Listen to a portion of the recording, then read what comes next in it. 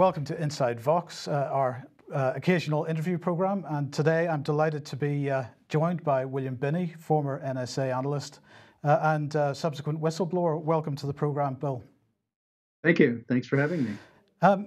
Could we start, be very interested just to hear why you chose to resign or actually retire from the NSA in 2001 and really what made you decide to become a whistleblower? Well, I mean, the point, what happened was they were taking programs that we had developed internally in the NSA in the SIGINT Automation Research Center to be able to monitor the entire world.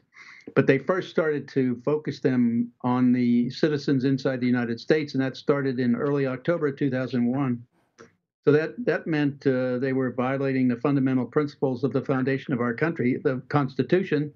And so I had to get out of there. Couldn't be part of it. And I knew that orders came from the White House because they wouldn't do anything like that because they would all be subject to going to jail. And also the president would be subject to impeachment, which they kept secret so that it didn't happen. And they're conditioning our population over time now to try to get us used to this mass surveillance of us. So, but the reason is fundamental. They were violating the Constitution, and I couldn't be a part of it. This took place in 2001, is that correct? That's correct, October 2001.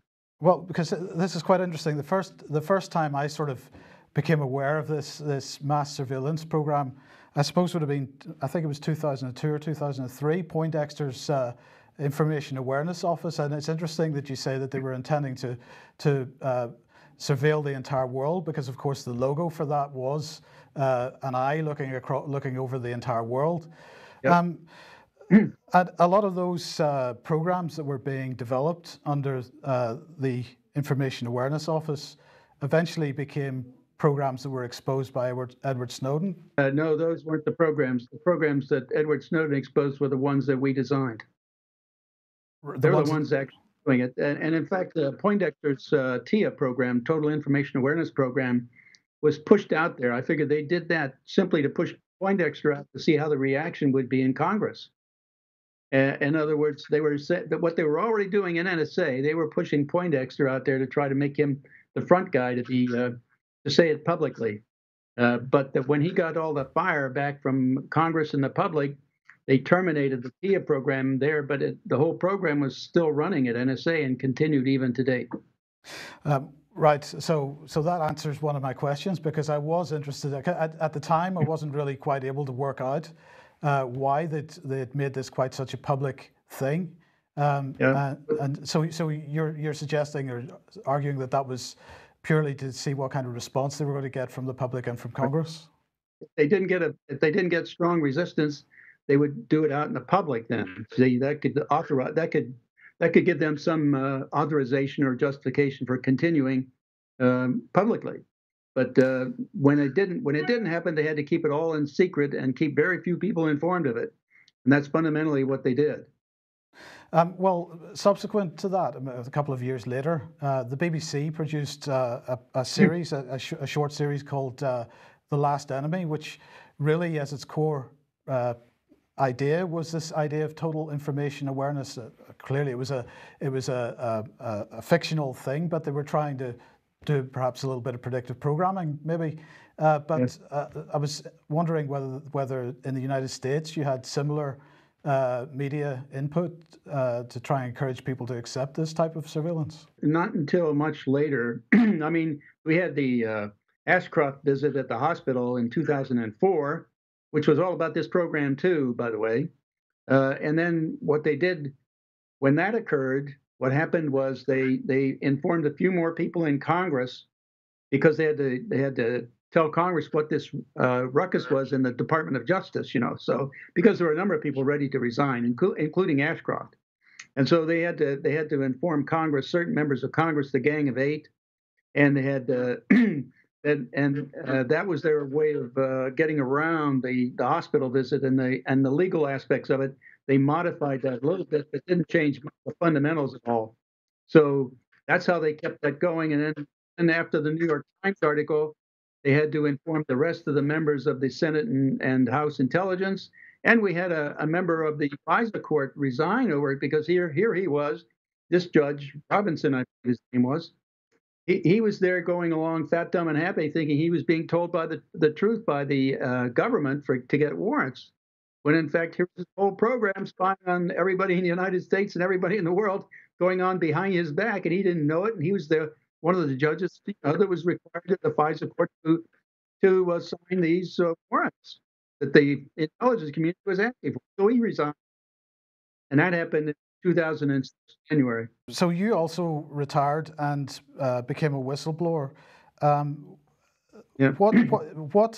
What was the difference between the way you were seeing things going in terms of this pervasive surveillance and the work that the NSA had done up to that point? Well, up to that point, I looked at it, I characterized it this way.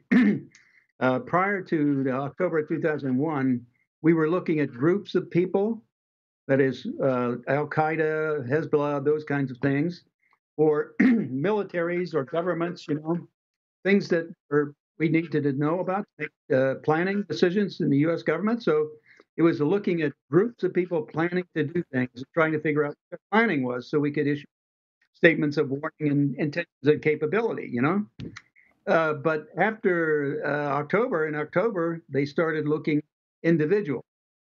So that meant it shifted from looking at a focused group of people who are doing bad things or intending to do bad things, and then just looking at individuals, every individual in the world. So that was a total violation of privacy rights of individuals right from the beginning. That was clear to me right in October 2001. And ultimately, that hasn't resulted in simply surveillance on the average man in the street, but that surveillance apparently has gone right to the White House, or well, at least to a presidential candidate. Oh yeah, and yeah, it's gone against everybody. I mean, there's no exceptions. So if they wanted to do things, I mean, and GCHQ over there has direct access to this data too. So NSA has become the storage facility for the Five Eyes and about 8 or 9 other countries in the world who are participating in this bulk acquisition of data. And they use the IC Reach program. The Five Eyes use the IC Reach program to look into this data, do the queries that they have, and the rest of the countries and the embassies and so on around the world use XKeyscore to look into it. So those are the two main programs to interrogate the massive databases that they've created, like they're using the 1 million square foot facility at Utah. There's another 600,000 square foot facility in San Antonio, and there's storage in Denver and Hawaii and at Fort Meade, of course. And then on Fort Meade, they started building a new facility there, a 2.8 million square foot facility. They took out a 36-hole golf course to do it. It's called the Eisenhower Golf Course. So I'm sure Eisenhower's rolling over in his grave because he lost his golf course, Obviously, they're doing this bulk acquisition of data, Yeah. and we know they're doing it. But what isn't really known is what capability they have to process this amount of data. Well, they don't have the capability to process it because, I mean, look at the numbers of terrorist attacks around the world that have occurred, all by people who have been known. And if they'd have been following the people who have known, they would have had a chance to prevent them. And in this case, what they've done is taking bulk acquisition and thrown it in and put it in big piles and having their analysts interrogate it with their current interrogation programs. And those are failing miserably. I mean, the problem is that even internally in NSA, from the Snowden material, there were documents of many articles, 10 of them written in NSA, some in MI5 and some in GCHQ, I think, that gave it's like we're overburdened by overload and can't see the threat coming, and things like that. And so what's happening is these intelligence agencies that are supposed to predict intentions and capabilities, that is threats, so that they can adopt, right? They're losing that capability because of the massive amounts of data that are being dumped on their people who have to perform that job. If we could just come back to the surveillance on Donald Trump for a second, because you mentioned GCHQ there. There was an allegation at one point that actually GCHQ was involved in the surveillance on Donald Trump, because clearly there would be potentially an issue if the NSA was doing this directly. Have you any knowledge of whether that was the case? I don't have absolute knowledge, but there is some information that's available that suggests that was true. Now, whether that's right or not or verifiable, I don't have the resources to verify it, but that has to be looked into by Attorney General Barr. Is that something that you expect that he will do? Yes. Obviously, this is going on in the United States. This same kind of bulk acquisition of data is going on in the United Kingdom. In the UK, we had legislation brought in the year 2000. That was the Regulation of Investigatory Powers Act. But despite that, as time went on from 2000 up to date, certainly in 2014, there were lawyers in the UK very concerned that what GCHQ was doing was in breach of RIPA. So the government then effectively brought a piece of legislation in 2016, the Investigatory Powers Act, which attempted to retrospectively legalize the law breaking that had been happening up to that point. So I was interested to know whether there had been some kind of similar effort in the United States. I, in fact, testified to the committee, the House of Lords committee, investigating or discussing that investigative powers bill when it came up back in 2016, I think it was, as you mentioned. Yes, that's right. Yeah. So in the U.S., they have, of course, in 2008 had to give retroactive immunity to the telecommunications company for assisting the U.S. government in doing their actually collection of data on everybody. And yet, when they did that, they never told the Congress what they were voting for, why they were giving them retroactive immunity. And it was because they were putting fiber optic taps on the lines and supported by the telecommunications company running the lines. Also, they would support them in acquisition of data. You know, they would put, like, you could think of it as putting prisms in the fiber optic lines, and the prism would split the line in two ways, and then send one route to the NSA rooms inside their own buildings of the communications telecoms companies. And NSA would capture all that data that way, and then the telecommunications company were also feeding them all the records that they had accumulated on their customers, like the billing records and things like that. So that's what they gave them retroactive immunity for, but they never told the Congress that that's what it was for. So that was the way they got around it in 2008, and then for that later on, they used the Patriot Act, Section 215, which they had their own interpretation to make that happen. And then for the justification of the bulk acquisition of data, they're using Executive Order 12333, Section 23C, that allows them to say, it says in there, if you're after a terrorist or a dope smuggler or some international criminal, and you're looking at a communications line and you think he's on that line, you could take the whole line and everything, store it, interrogate it, find the bad guy, and you can keep it. And that's what they're doing. That's the way they're interpreting that. Right. And so that's how they justify it, but it's all done in secret. Now, we're challenging that. I've got affidavits in the Third Circuit Court of Appeals and also in the Ninth. The court's just under the Supreme Court, basically accusing the government of bulk collection on U.S. citizens in violation of the First, Fourth, Fifth, and Sixth Amendments to the Constitution, as well as all kinds of other laws like the Pen Register Law, the Electronic Privacy Act, Electronic Security Act, all the laws, FCC regulations, communications company too. So, and the government is slow rolling that, trying to get into it. And now I got another in, and this one has to do with Roger Stone. I've got an affidavit in his case I'm submitted to, talking about some of this stuff and how the basically lie about the Russian hack of the DNC, and we can prove that forensically, and that's why I put it in that FISA, the affidavit into that court, but that's a criminal court, and this is not civil. Other cases are in civil courts, so this one is criminal. So if we want to proceed with the criminal court, we have a chance of putting it in the record there. Now, a word which has been appearing increasingly in British politics, in some of the policy documents and so on, is the word fusion. So I was interested in asking first, what is a fusion center? Oh, okay.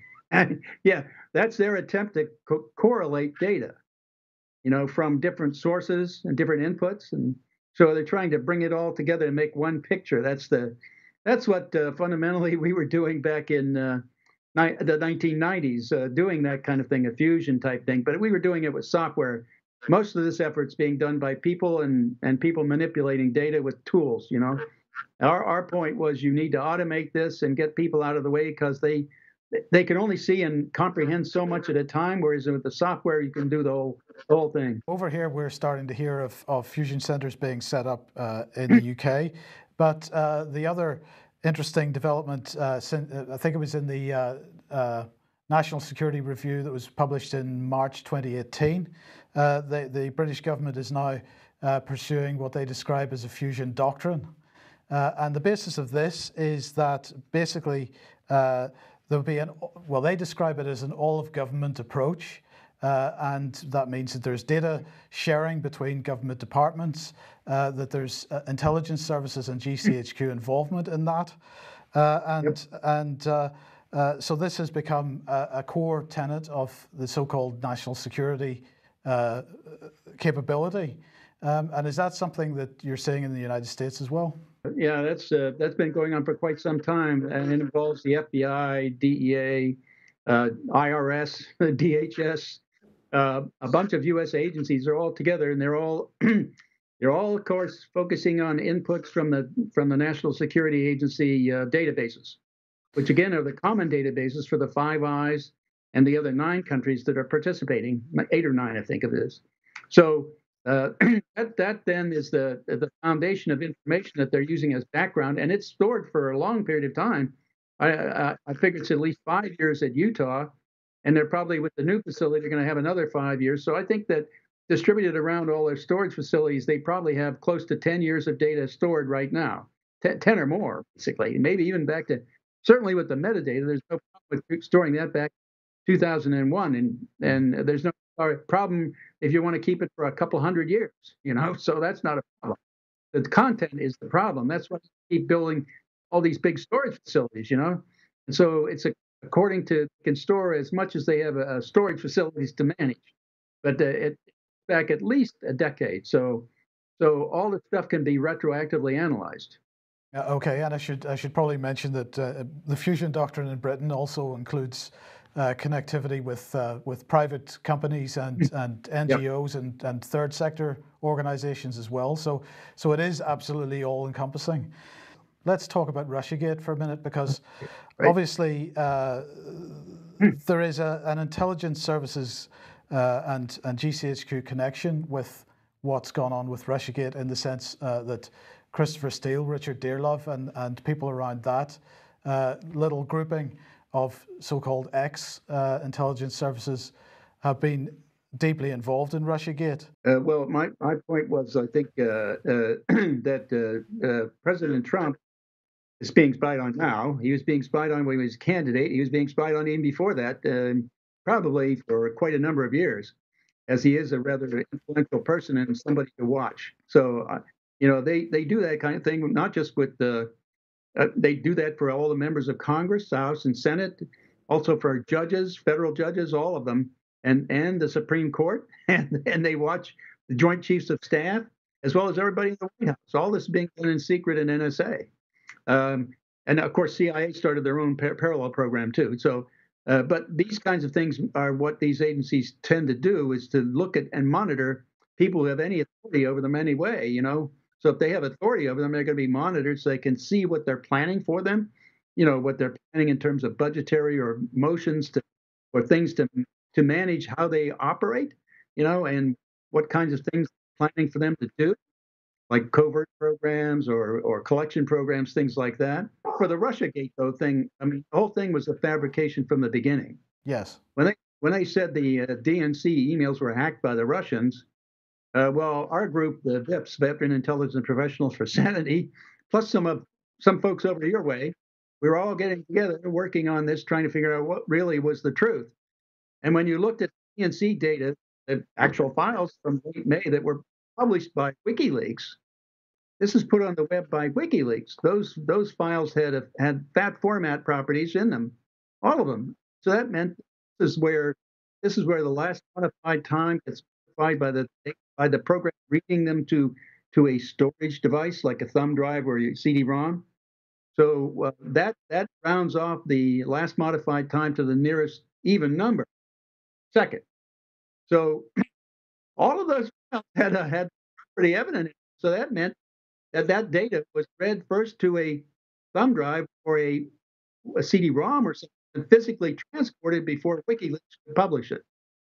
Now that fits right in with what Julian Assange said, what Craig Murray, Ambassador Craig Murray from the UK said. That has a major implication then for what's going on with Julian Assange at the moment. Absolutely.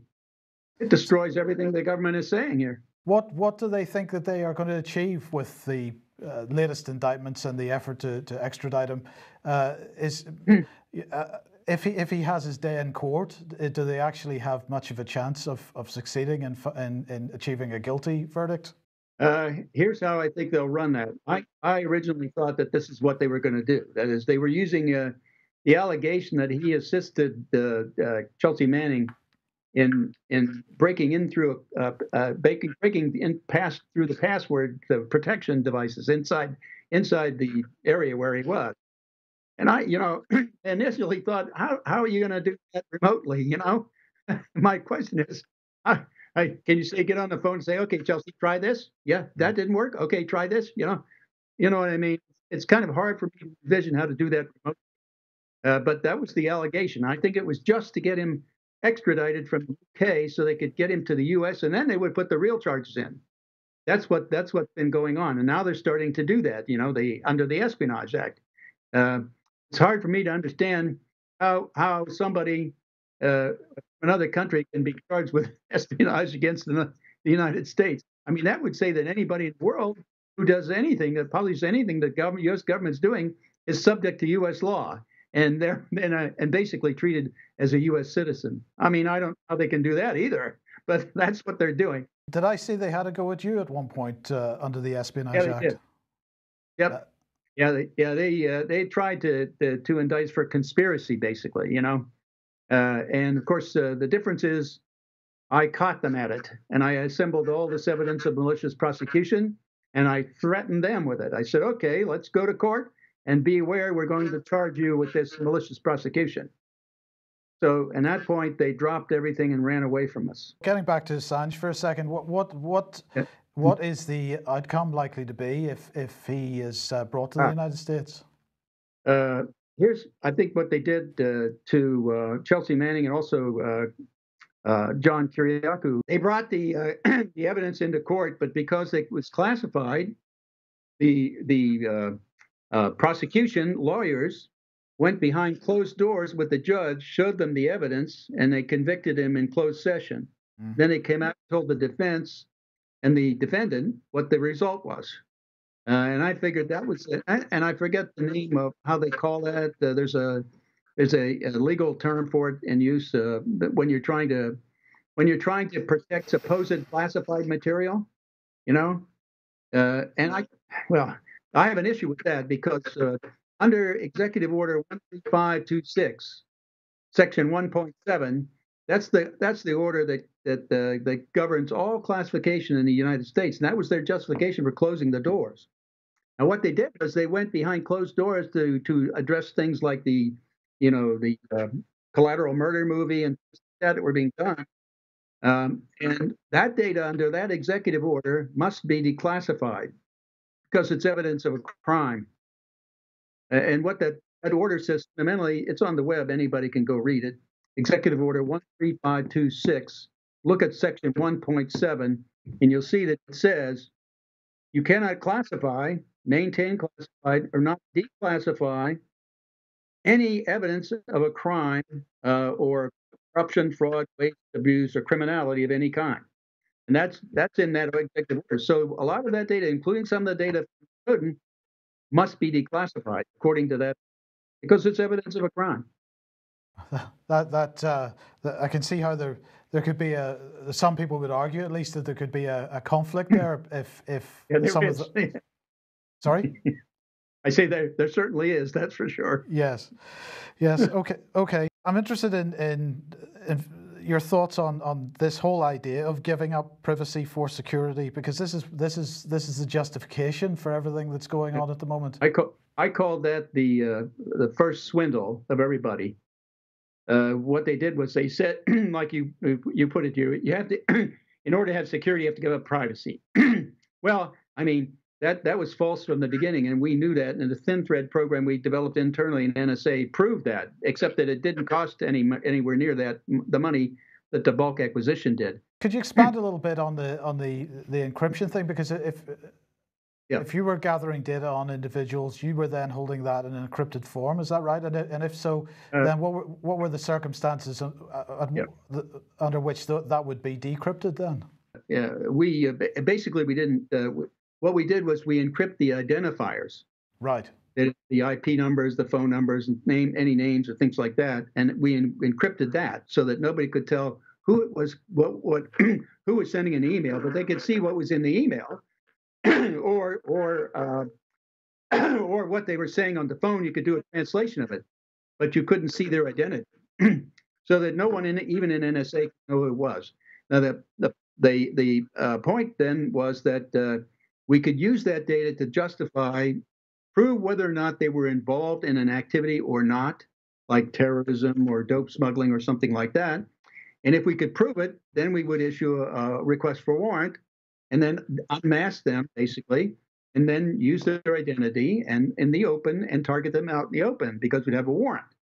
That was done basically on all the people who were within the zone of suspicion around a known boundary by our definition of 2 degrees, no more than 2 degrees in the network or the email network or the financial network. Okay, so that was the way that we protected their identities. Even after we took the data in, we would do that. But until we got a warrant, then we wouldn't unmask their identity. So that was the warrant was the key thing here. Yes, yeah, because we had probable cause and justification for doing it. And this, of course, is no longer the case. No.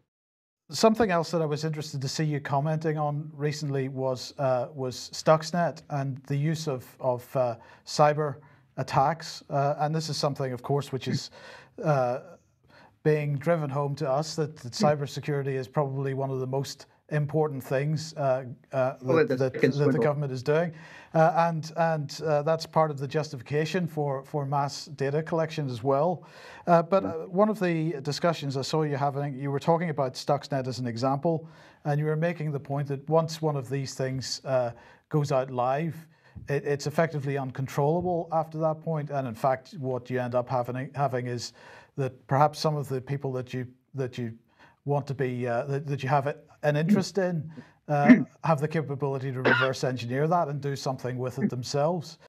Well, I think the wannabe virus that spread around the world a year ago or something like that was one of the examples of how they would slightly modify one of the attacks that came from either Vault 7 or the NSA leaks. But I call this cybersecurity thing the second swindle. The first swindle was of the public for money. The first swindle was you have to give up privacy for security. This swindle is you have to when these agencies know they've got hundreds of millions of lines of source code for attacks on firewalls, operating systems, switches and servers, networks, all the entire network. They have all these tens of thousands of source code lines that constitute thousands of attacks. I mean, who knows how many attacks there are? And once those were leaked, they were out there in the world. And the point was, these agencies knew these weaknesses in the system existed for over, about two and a half decades. So that when you do that, they left the weaknesses in so that they could see in and read what people were saying and doing. But they didn't fix them. Well, when you don't fix them, that means everybody's vulnerable to those kinds of weaknesses. And when other countries like China or Russia or Israel or anybody, when they find those weaknesses, they can penetrate them too. So that means that we're all vulnerable. But then when we get attacked, what do they say about? Well, we need more money for cybersecurity. Well, maybe this is a good time to introduce the issue of Huawei then, because we are told in the UK that it's absolutely critical that Huawei is not involved in the development of and the build out of our 5G networks, and the argument seems to be that the intelligence services, GCHQ and so on, are going to be using the public 5G networks for their own communications as well as as well as tapping them effectively. So, I mean, I understand that the furore around Huawei is quite a bit more significant in the United States. It's still quite understated in this country. It's some comments about really we shouldn't be doing that. But what are your thoughts on Huawei's involvement in the build out of future telecoms? Well, first of all, any major purchase of equipment like that, installing the communications network of any country, they have to be realizing once they do that, they have the option, they have the potential of bringing in tapping points for the country where they're buying the product from. For example, that's how we, in fact, implanted tens of thousands of implants around the world. One of the ways was to implant hardware and software in devices that were being purchased the countries. And so once they installed our tapping device. So we had tens of thousands of them across the network. And that's certainly with the 5G, when the internet is to the Internet of Things, that opens up more and more aspects of life of everybody around the world. So that's all for the ability to tap. Now, if they have software or hardware in there to be able to do that, that's what they'd have to scan every device buying to make sure that wasn't true. Then once we'd install them, we'd be installing tapping points for the China, and then China could begin pulling in all that data from the world. But again, DCHQ and NSA would be able to monitor and see that that's happening just by the bulk acquisition of data and transfer. Even if they couldn't read it, they could still basically understand what they're doing. But if we go back, a few decades, over the last few decades, the ubiquitous firewall product that every corporation and probably more is using is Checkpoint, and which of course is an Israeli product. So do the same considerations apply there, or is that okay because they're viewed as being an ally? No, I would say you have to check everything. I mean, if you're going to buy something from another country, you have to make sure that it's clean. That was a standard process even at NSA. If you brought something inside NSA, even if it was a U.S. product, you still had to scan it, make sure it was clean.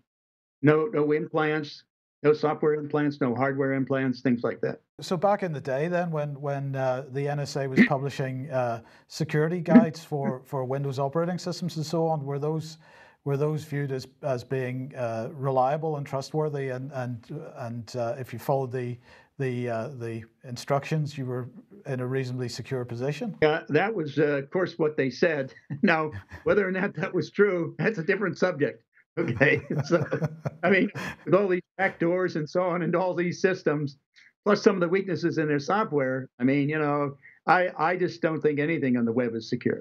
We're about to run out of time, but before we do that, before we sort of finish, I'd like to get your thoughts on the use of surveillance to help censor opinion on the web and on social media and so on, because clearly we were talking about the fusion doctrine earlier, but clearly the social media companies seem to be reasonably on board with this notion from governments that they need to protect, in inverted commas, protect people from fake news and so-called disinformation. Yes, we had that problem here in the States. They're basically they're calling it shadow blocking over here, where the companies will block conservative ideas instead of liberal or progressive. They're advocates for them. That's what these companies are doing, and now they're basically shutting down certain cable programs and things of that nature and attacking them. So it's kind of, they're trying to control the narrative inside the country. So that's a way, and they're working with governments to do this, of course. And the point is that those are the things that that's a part of the process of controlling the population. I mean, you have to control the narrative, and you have to keep the information that the public sees and is aware of. You have to control that so you can directly or indirectly control what the public does. So, I mean, over here, for example, just take the Russiagate as an example. Over here, the U.S. media, the mainstream media in the U.S. was pushing that every day into the news and pushing it at the people in the country. That's why they have brought close to half of the population of the United States. They got that many people to believe that it was true. by doing that conditioning day after day and saying it over and over again from all these different news media. That's a way of conditioning people, and that's basically fundamentally what these organizations are doing when they're controlling the narrative. They're destroying free speech. They're destroying free thought. I mean, they're saying here is the way to think, and that's fundamentally what they're being what the shadow government, in the United States and around the world. And I say Theresa May was part of that, so were other leaders in other countries that have basically bought into this bulk acquisition of data, because that's the kind of thing that it allows you to do. You can discover who's not conforming to your agenda, and you can then target them and also shadow block them and things of that nature. So the way of controlling the population, your own country's population. So what can people do about this? Well, in the United States, I say sue the bastards, right? First of all, take them into court, get them out in the open, unfund them any way you can, call your representatives in the Congress and make sure you bitch and moan and say, if you don't stop this stuff, I'm going to vote against you in the next election, and I'm going to support your opponent, or I'm going to find, or you can start a Brexit party as you did, as in your country, right? That's the way to start it. And if you won't do what you want them to do, if the people vote to do something, either you do it or you're out, and then get rid of them. That's the whole thing to do. You either vote them out, or put people in who will actually do what you want done, or you unfund them, or in some way cut them off of them. Just to finish off then, if you were to choose a couple of key targets, I assume Julian Assange is one that needs support. Yep. But yes. What is there anything else in particular that you think people should be paying attention to? Well, I think that GDPR in the EU is something that's going to be important, especially for companies who want to do business in the EU. They're going to have to pay attention to that, and that's really getting back to protection of individuals' data and the data about them. That data belongs to the individual. Basically, that's a fundamental principle there. And so, if anybody wants to do anything with that data, they have to get the approval of that person. That's the kind of thing that needs to be pushed through. And I've been advocating over there that the way to do it is to sue the companies that are participating in these programs and transferring this data, without the approval of the individuals. So, I mean, I think the fine there for every occurrence of that is like up to 21 million euros. So I would say if some of those companies are transferring, bulk data, like on millions of people, they're going to be broke rather quickly once they get fined. Yes. Okay. Well, look, Bill, this has been a fantastic conversation. Thank you very much for joining us today. I'd like to do this again at some point, but Sure. Because I'm sure we've got a lot more we could talk about, but we're out of time for now. So thank you very much. Well, thank you. Thanks for having me.